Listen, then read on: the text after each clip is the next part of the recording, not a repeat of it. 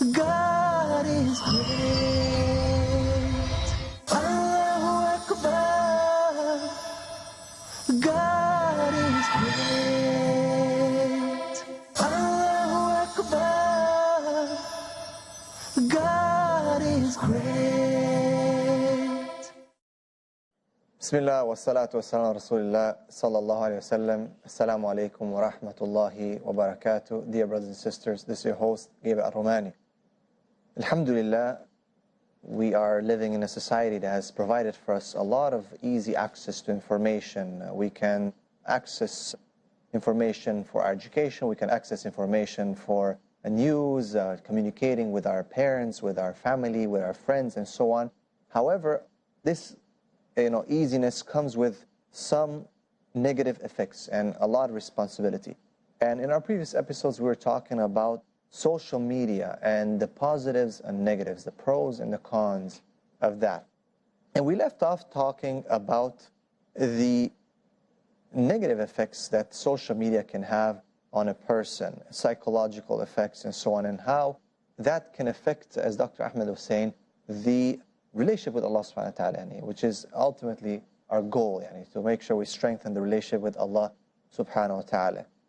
We also gave some positive examples, mashallah, that some people, mashallah, they send like a daily Quran, page and so on that people can read. We have good WhatsApp groups or different groups where we can benefit from it. Inshallah, I want to start with a question, interesting question that has come around. And I've seen it now throughout. It's not that popular, but some of the scholars are starting to talk about it. And they say that we should develop a fiqh of social media. What is your input on that? Inshallah, if you want to start. Shaykh Assim, what do you think? Bismillah ar-Rahman ar-Rahim. Alhamdulillah. Wa salatu wassalamu ala Rasulillahi wa alihi wa sahbihi wa muhtada bihuda. Indeed, Islam is not a passive religion. So everything that is introduced in our modern times and the times to come, there has to be a solution in Islam going back to the fundamentals, to the Quran and the Sunnah, by the understanding of the righteous predecessors of the 3 centuries. So social media is like any medium, is like any new thing. There has to be an etiquette, there has to be certain rulings governing how we behave and react to whatever is said on it.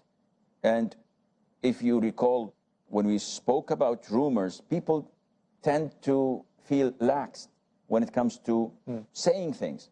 Now on the new social media, it's even worse. It is the trend. It is the norm to slander people, to curse their fathers and mothers, unfortunately. And I've witnessed this firsthand. When people differ with me on Twitter, for example, and I don't usually post on Twitter except Islamic stuff or answer questions. Yeah, alhamdulillah, in my social media, like many of the shuyukh, they don't post things about themselves like so many people do. I'm going to the toilet to do 101. Updates there. And 5 minutes later, wow, it was great. But I don't advise you to go where I went for the next half an hour. So they have everything stated, and it's provocative. It's disgusting. Nasty, yes, sometimes. What I do is, like everybody else, post something that benefits the Muslim, a hadith, a reminder, an answer of a fatwa. Every now and then, you get these, what I call them, the keyboard knights. They are so enthusiastic about jihad and so on, but only through their keyboards, and accuse everybody else of kufr, or of irja, or of this and that. And they say nasty things. And I keep on asking them, Akhi, would you allow someone to talk like this to your father, to your parents, to your elders? Is this the way you would like people to talk to you when you're my age? And they are heedless because they're anonymous.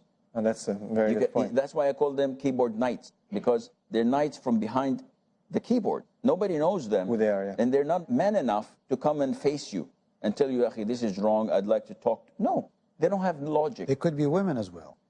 Yes, Well, no doubt. Yeah. Probably, yes. Yes, there are many of them who are women, yeah. but usually women are much softer and nicer in attitude. These people have an inferiority complex, so they tend to take it on these social And they become media. very vulgar, and they swear, and which is again, you know, Again, Sometimes non-Muslims.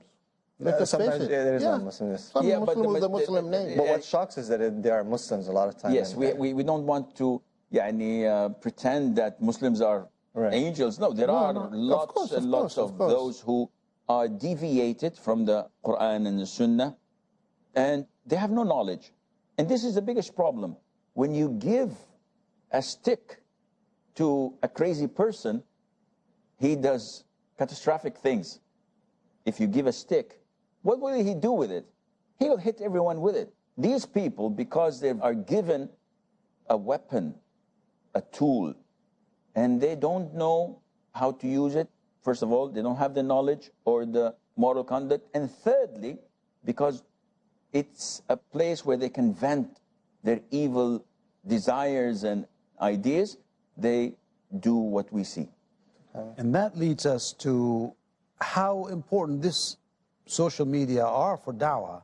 However, what is the rule regarding the use, or are there certain limits to using this? Because I think so much indulgence, even for da'is, to spend on Twitter, on WhatsApp or Instagram or that, or this and that. Yes, they can see you present and everything, and they even get tempted after some time to have all these selfies and nice pictures and the coverage of their trips and journeys and so on and so forth, or their lectures and so on, and they become like self-advertising. This is going to affect your ikhlas. So I think so much of doing anything is just like almost not doing anything, as if this work will go in vain.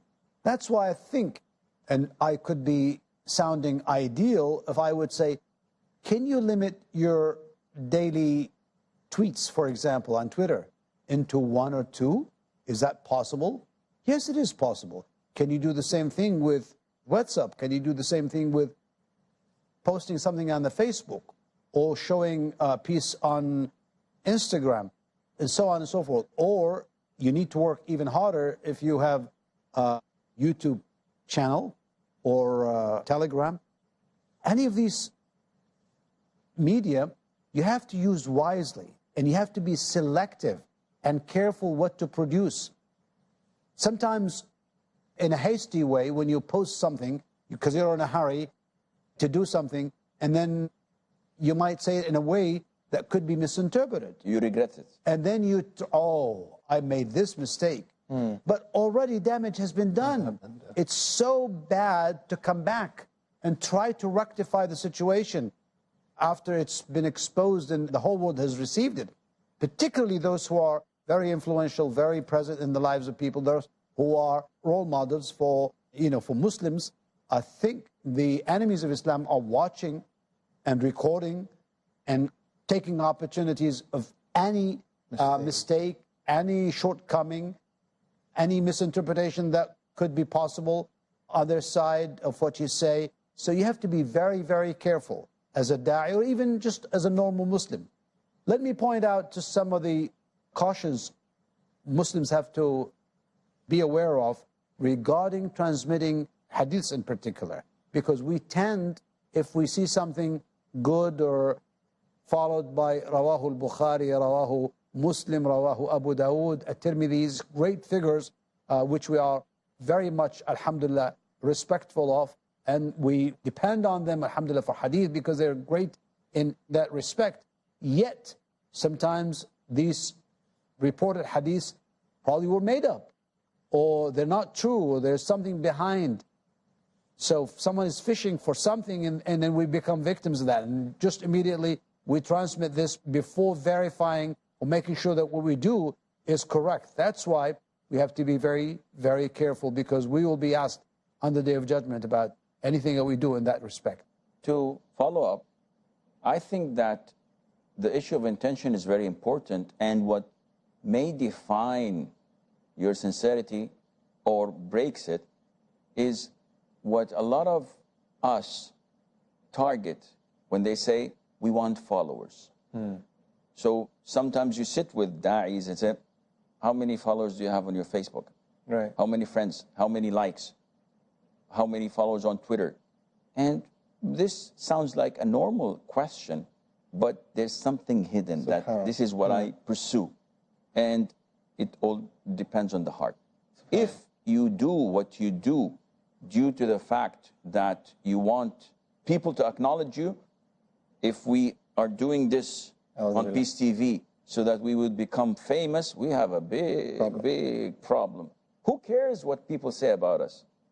We care about what Allah Azza wa Jal is pleased with us or not. Likewise on Twitter, likewise on Instagram or on Facebook or on Kik or in Snapshot.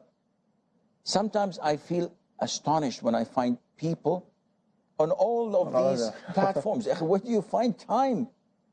So I think this is something that we should be careful with. No. MashaAllah, jazakumullah khair. We're going to take a short break and we'll be right back discussing the issue of social media and how it influences the Muslim Ummah. Jazakumullah khair.